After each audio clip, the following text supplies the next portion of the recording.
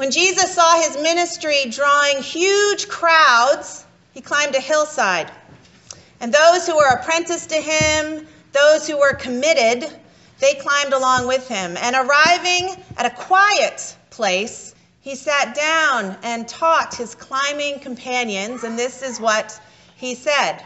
You're blessed when you're at the end of your rope, because with less of you, there is more of God. You're blessed when you feel you've lost what is most dear to you. Only then can you allow yourself to be embraced by the one who is most dear to you. You're blessed when you're content with just who you are, no more, no less. That's the moment you find yourself the proud owner of everything that can't be bought. You're blessed when you've worked up a good appetite for God. He's food and drink in the best meal you'll ever have. You're blessed when you care.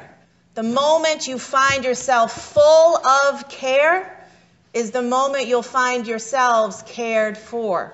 And you're blessed when you get your inside world, your heart and your mind put right. Then you can see God in the outside world. You're blessed when you can show people how to cooperate instead of compete or fight. That's when you discover who you really are and your place in God's family. And you're blessed when your commitment to being and doing this way in the world, your commitment to God, provokes persecution. That persecution drives you even deeper into God's kingdom. And know that you're in good company, because my prophets and my witnesses have always gotten into that sort of trouble. So that's this morning's gospel, the same, but a little different.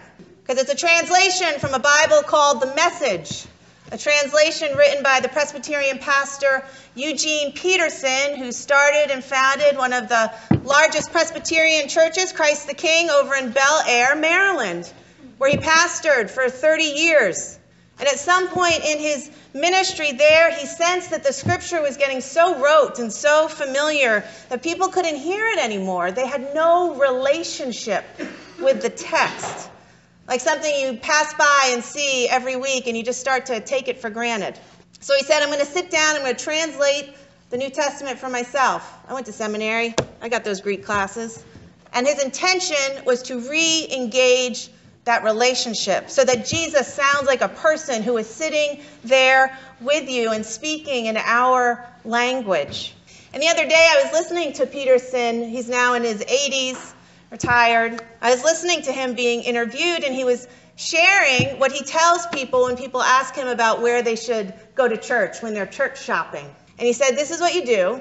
You find the smallest church in your neighborhood, and you go there for 6 months. And if you really can't take it after 6 months, then go find the next smallest church in your neighborhood and spend 6 months there.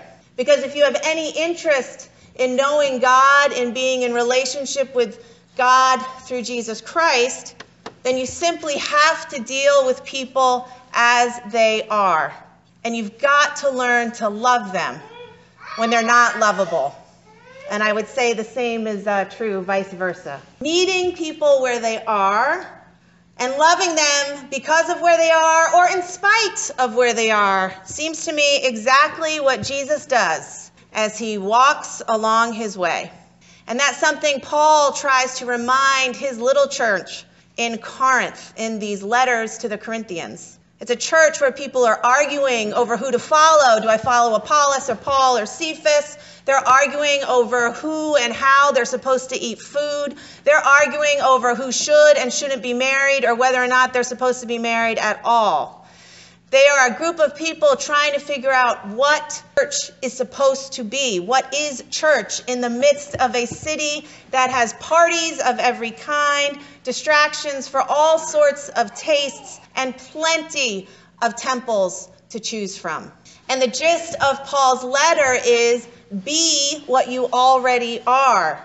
You are blessed. You are saints. You are literally a temple that holds the Holy Spirit. So be that. Stop acting selfishly and start acting selflessly, examining your individual behaviors to see whether or not they are a part of building up the body and working towards the common good. Now, Corinth was a city that was destroyed by the Roman Empire in about 146 BCE. And then the Roman Empire decided to rebuild it in 44 BCE. And they rebuilt it the way the British Empire built Australia. They sent everybody they didn't want there. They sent the prisoners and the slaves, all the dregs of society that they wanted out. They sent them to Corinth. And Paul gets there about 100 years later. And by that time, of course, they've made their own economy. And it is a thriving hub in the Greco-Roman world. Friday night, I was down at Fells Point, and it was hopping. And I imagine a Friday night in Corinth wouldn't have been much different. This is why we hear Paul remind the Corinthians of where they came from. Consider your own call, brothers and sisters, or a different translation. Take a look, friends, at who you were when you got here. When you were called into this life, I don't see many of the best and the brightest amongst you. I don't see many of the influential. I don't see many from high society families. And yet God deliberately chose you to show the world something important. That what the world reveres as smart and powerful is not the same as the wisdom and power of God. And in fact, there are ways of God that are just downright foolish. Because of that, or in spite of that, that is where our deepest blessings are. Did you all have a fabulous time in middle school and high school? I had a hard time in middle school and high school. I can remember, like it was yesterday, writing in my diary every single year. Dear diary, this is the year I'm getting in with the popular kids. I couldn't see that I was 6 feet tall and had giant Coke bottle glasses, and that was never going to happen. It's so hard because our adolescence is this time when we stop looking to our parents as being the purveyors of how we should be, and we start looking to our peer group. The crowd we run with becomes the most important aspect of cultivating our identity. And most of us put a high priority on fitting in, getting into the right social clique, and trying to join that popular crowd. Now, in all of Paul's letters, but especially this one, he is saying, brothers and sisters, it is time for us to grow up out of that. Stop worrying about fitting in with the crowds and realize you are a community that is set apart. We aren't better than anyone else, but we do things differently than everyone else does. Because we're children of God, we're saints of God. Our bodies are temples within which dwells the Holy Spirit. And we are called to see strength in weakness and mercy. And we are called to find wisdom in the foolishness of loving other people the way God loves. Now, Jesus begins his ministry in Galilee by going right to the poor and the sick and the lame and the demon-possessed, forming relationships with people who are really used to being ignored. No wonder word gets out. He is bringing healing and hope to the forgotten. Besides this crowd that's been following him since Galilee, we read that there are about 10 towns from across the lake and others from Jerusalem and Judea and still others from across the Jordan who join in this crowd and march. And it's when Jesus sees these huge crowds, climbs a hillside to talk to the smaller committed group. Why does Jesus do that? Why doesn't he take advantage of this momentum?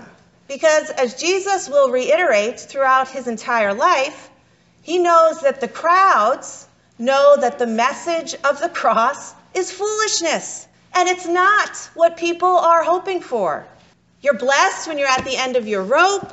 You're blessed when you feel you've lost what's most important. You're blessed when you're content with who you are. You're blessed when you care. You're blessed when you get your mind and heart and your inside right.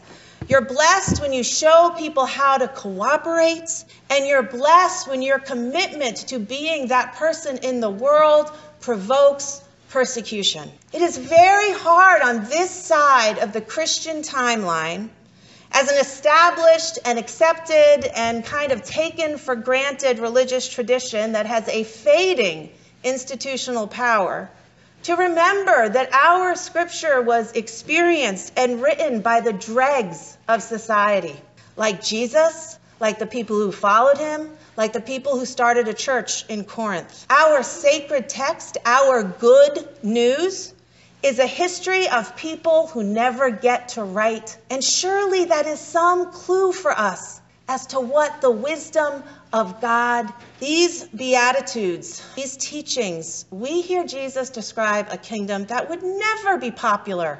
A kingdom of poor, broken, lost, weak, and foolish people. And the prophets, the people, Jesus says, that you and I already are.